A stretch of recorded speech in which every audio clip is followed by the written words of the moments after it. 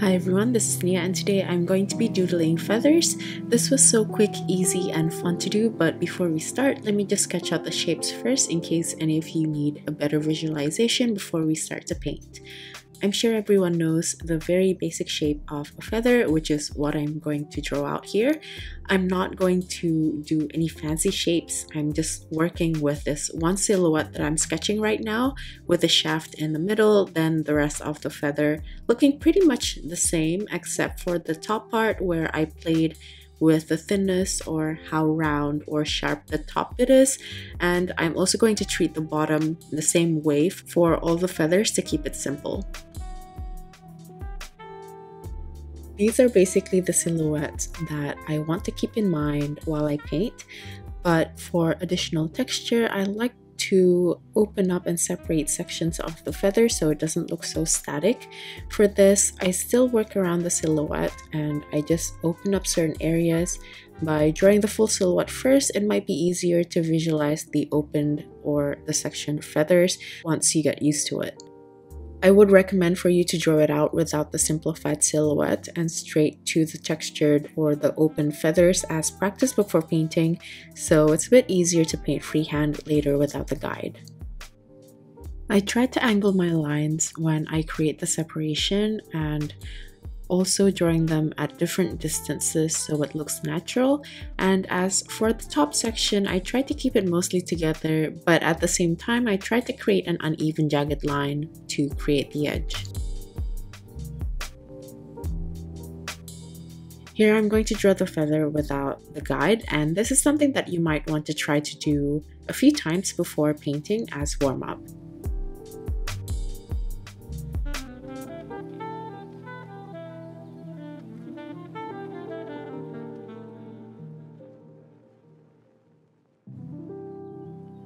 I don't really know much about feathers, so I had to search the terms. I'm not sure if this is even correct, but here are the terms that I'll be referring to when I'm painting them later, so we're on the same page. So here are all the colors that I'll be using for this painting. Starting from the left, this is Rose Madder by Holbein, Indigo by Schmincke, Cobalt Green by Holbein,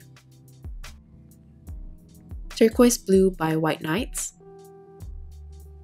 Sepia by Holbein, Buff Titanium by Daniel Smith, and Yellow Ochre by Szmal. For the gold shimmers, I'm going to use my Finetech Gold and I'm going to use this champagne color. So let's start with the first feather. I'm using a mixture of turquoise blue with sepia, and I'm just going to use my liner brush to create a thin line which is slightly curved, and I'm using a thick consistency with a light load on my brush to make sure that I can create a really delicate line. I added more turquoise blue into the previous mixture and I'm using a medium to thick consistency with my large synthetic brush now. As you can see, I rotated my brush facing outwards while moving it up and down very lightly to create the uneven edges for the tip of the feather, and I'm just following this up by cleaning my brush and just using clean water to drag the color downwards. I kept the basic silhouette of the feather in mind while also creating the uneven openings on the side of the feather until I get close to the bottom of the line. Then I'm going to continue on with the downy barbs or the fluffy part of the feather, and for that I used the same color but in a medium consistency without the added water this time, and just letting the color flow into the still wet paint from the light consistency turquoise.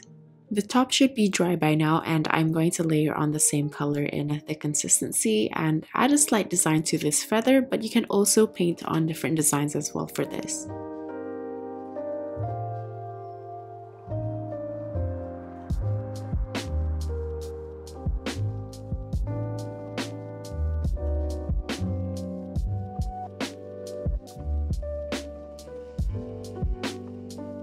You can leave the color here if you only want to use one color mixture, but I like having subtle color changes, so I'm going to add a thin consistency yellow ochre that I'm just going to layer on in certain areas.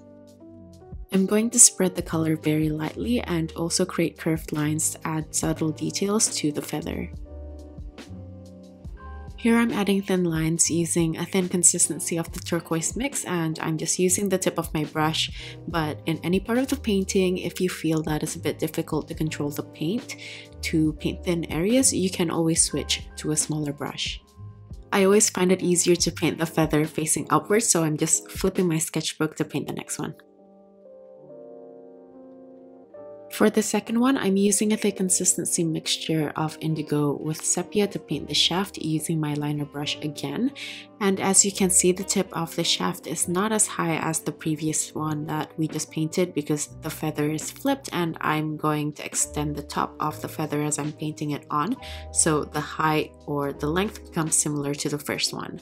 I'm going to use the same technique to paint the feather by using the side of my brush and letting it face outwards. This time I'm using indigo, and again, as I move downwards, I added more water so the color becomes lighter. But this time, as I reach the middle of the feather while the paint is still wet, I'm going to continue on with the light consistency of buff titanium.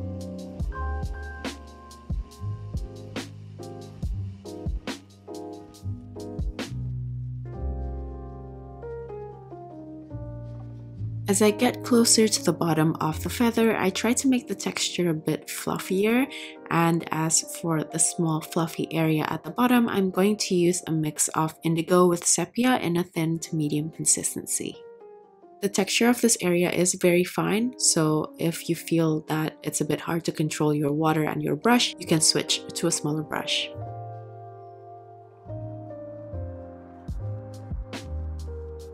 I'm going to layer on the design using indigo by itself in a thick consistency, and I'm painting a round shape at the tip of the feather.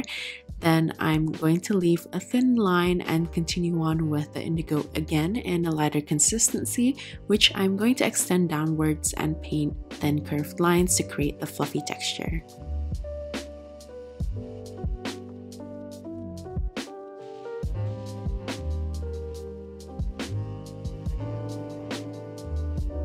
Moving on to the third feather, I flipped my book again, and this time I'm going to create a brown color by mixing yellow ochre and sepia. I am using my liner brush again to create a thin shaft, and then I'm going to add rose madder to the previous mixture to paint the feather. For this one, I'm starting with a light to medium consistency because I want the base color for this to be fairly light. So since this is already quite light, I'm not going to add more water as I paint downwards. However, as I reach around the middle section of the feather, I'm going to switch to buff titanium.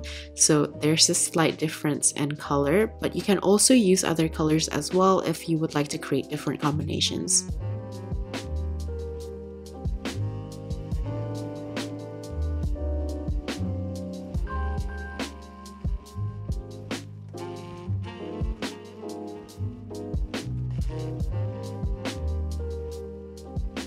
While the bottom portion is still wet, for the fluffy area, I'm going to use the first mixture of yellow ochre with sepia, and I'm using the tip of my brush to create the fluffy texture. For the design of this feather, I want the surface to be damp so the paint can travel slightly.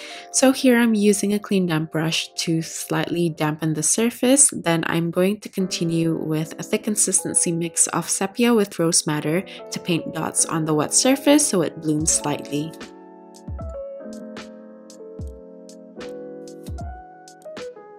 To paint the dots, I like to keep them closer together at the top while playing with the sizes. Then as I move downwards, I made the dots a bit more spaced out, leaving the middle of the feather empty. Then I'm going to add tiny spaced out dots at the bottom near the fluffy area.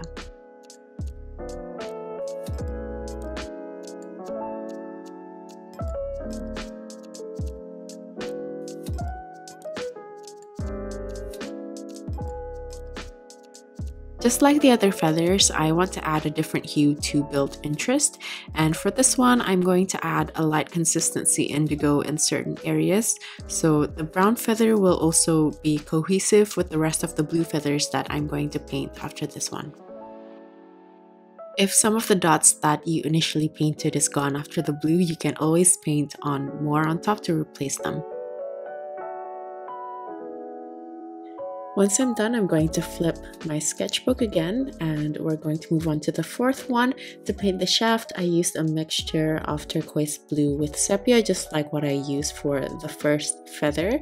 And as for the feather itself, I'm going to use cobalt green in quite a thin consistency, but I'm also going to alternate using a bit of yellow ochre from time to time, just for a little bit of color variation. I'm just going to do this until I reach the bottom of the feather.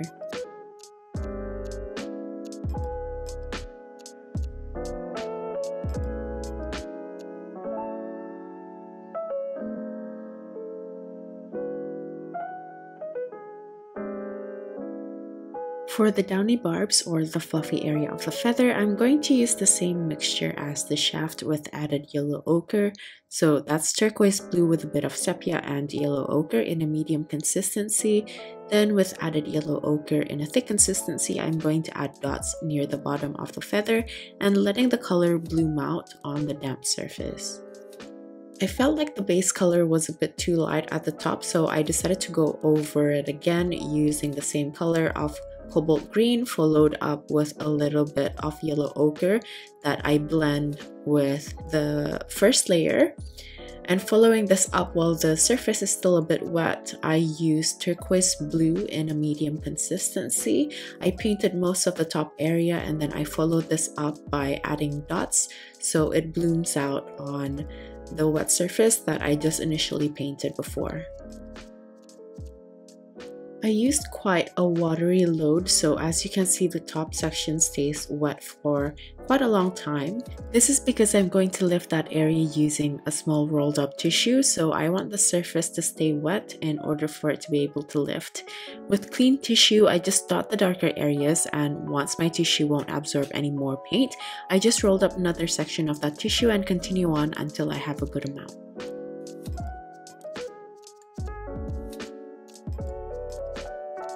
Moving on to the last feather, I'm going to go back to the second color mixture by using a mixture of indigo with sepia, but this time I added more sepia so the indigo look a bit more muted and grayish. I started with a thick consistency for the shaft, then using the same color mixture, I'm going to paint the top section, starting again with a thick consistency and then adding water to lighten the color. So when I'm continuing downwards, I made sure to clean my brush and just pulled whatever color I had left from the consistency indigo at the top, and I just pull it downwards, and as I reach closer to the bottom, I'm going to continue this on with a bit of yellow ochre in a thin consistency.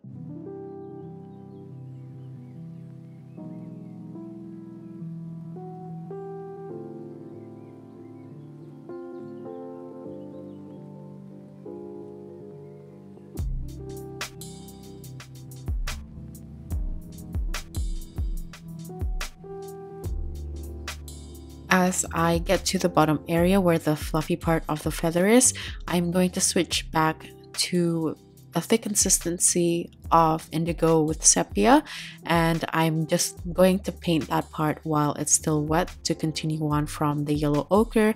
And with whatever I had left on my brush, I'm just going to paint it upwards, making textured lines following the fiber of the feather to make it look softer and fluffier.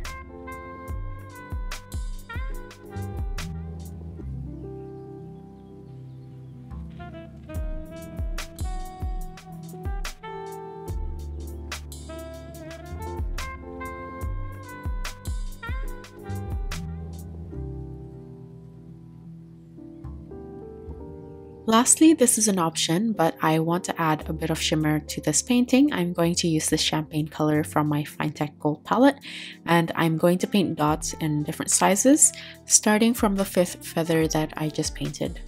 Just like the previous feathers with the dots, I wanted to concentrate more of the dots at the top of the feather and make it a bit more sparse as I get towards the bottom. However, when I was painting this, I didn't really like how flat it ended up looking for the top part of the feather. So I ended up just smudging it with a bit of water, and the paint from the gold ended up lifting some of the grayish color from underneath.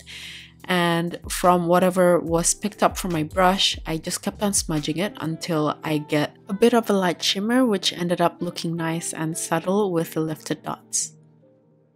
And I'm just going to do the same thing for the fourth feather as well.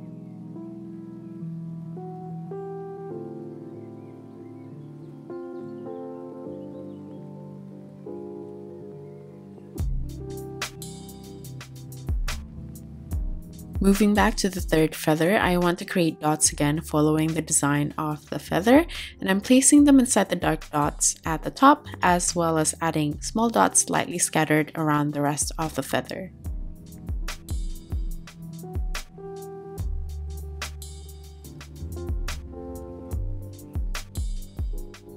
I love the color of the second one, so I'm not going to do too much for this one. I just used a medium consistency of the shimmer to paint a few lines following the design of the feather.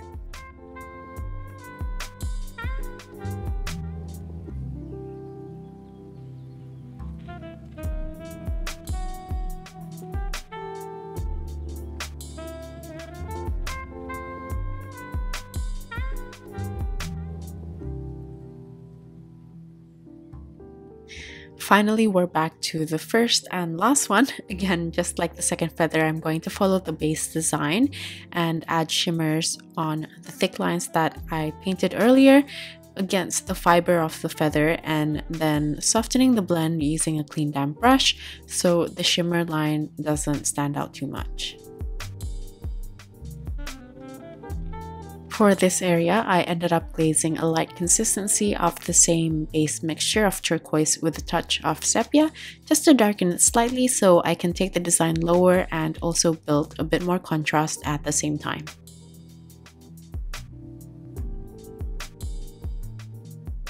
And this is the completed painting. It's super simple and quick to do for a fun doodling session. I love the subtle shimmers of this one, but you can also leave that out if you prefer it without the shimmers. Like usual, all the list of tools that I used for this painting, as well as my social media links, will be in the description box. If you're still here, thank you so much for watching till the end, and I'll see you at the next one. Bye!